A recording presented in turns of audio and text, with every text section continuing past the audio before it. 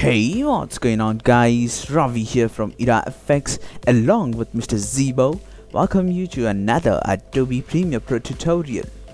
So in this video we'll be learning to make this swivel transition effect in a very simple way. So without any delay, let's get started.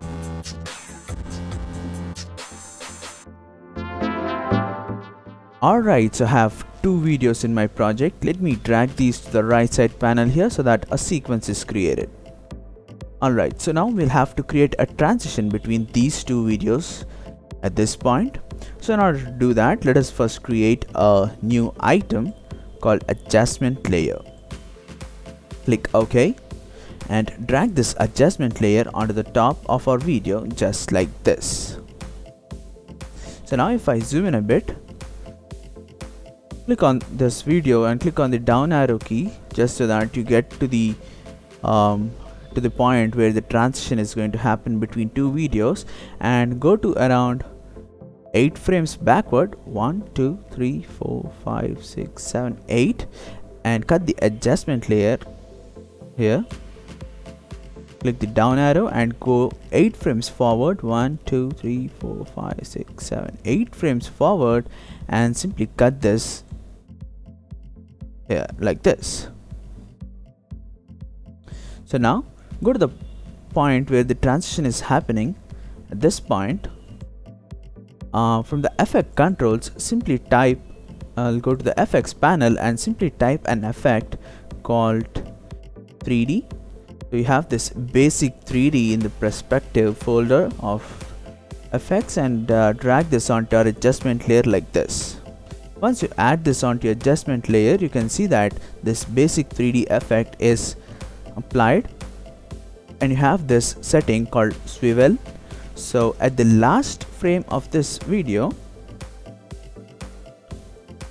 go 1 frame before the transition at this point and change the swivel to 90 degrees.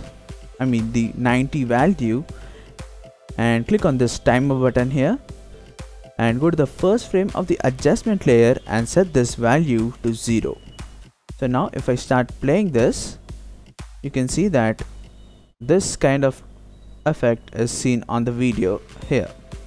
So click on the down arrow key here so that you go to the center of this transition and change the swivel value to negative 90 degrees,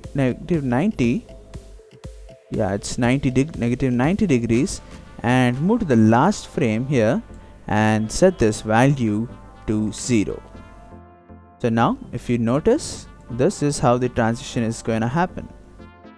Let me play this once again just so that you can have a clear idea. Alright, so this is how the transition is going to happen. In order to make it look quite better, let's type an effect from the effect controls. Simply type Directional Blur and drag this Directional Blur effect onto our adjustment layer and change this value of direction to 90 and change the blur length to your desired amount. For me, it looks good if this is 60. Alright, so if I start playing this, this is how the transition is gonna look like.